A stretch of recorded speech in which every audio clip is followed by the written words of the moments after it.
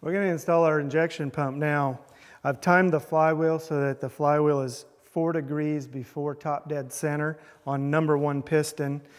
I've got the pump timed so that the timing marks are in line.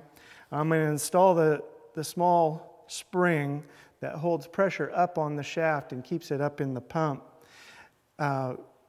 with this long screwdriver. I'll slide it on here. I'll put the end of it down inside where I want it to be, inside the oil pump drive gear. And when I have it in position, I can remove the screwdriver.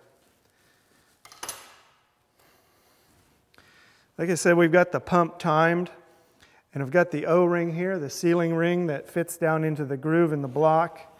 I'm going to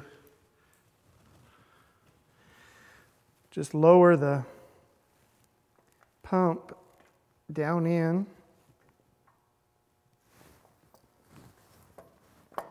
Move it slightly till it meets up with the drive gear down inside. Then I can move it back and forth until my static timing lines line up here in the window. Okay, we got the shaft down in the oil pump drive gear, and we got the timing marks lined up. I'm going to go ahead and put on the washers and the nuts. And once we get those positioned, we can do the final static time before we tighten them down tight.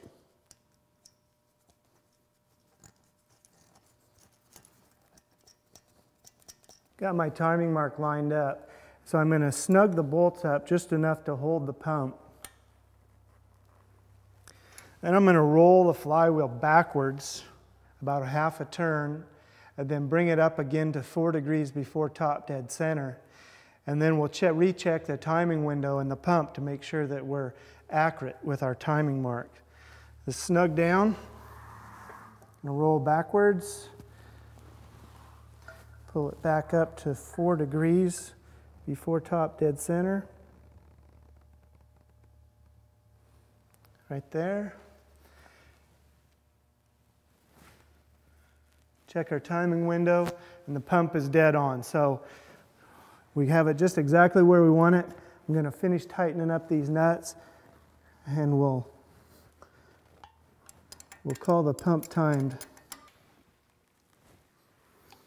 Okay, got our pump all nice and snugly timed down. We're going to install this timing window where this cover normally goes in the pump. And that way we'll be able to watch, once we get the engine started, the advance moving back and forth as the engine accelerates.